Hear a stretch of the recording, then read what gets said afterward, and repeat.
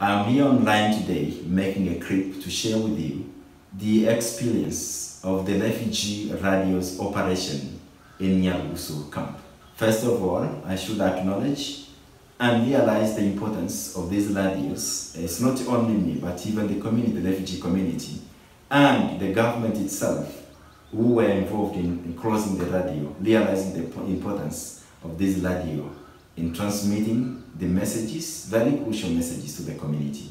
Having mentioned all of that, I should concur with the current World International Radio Day motion on sports. We all know that internationally, the sports, particularly the football, is very famous, and everybody likes it.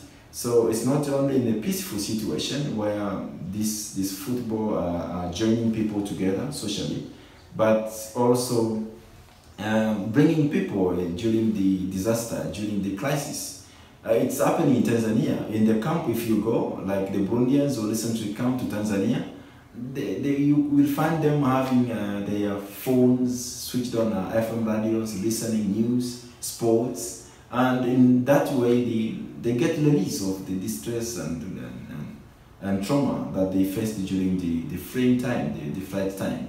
So I should conclude saying that I support the motion, but let's join efforts to make sure that these radios in Nyarugusu get registration. Thank you for listening.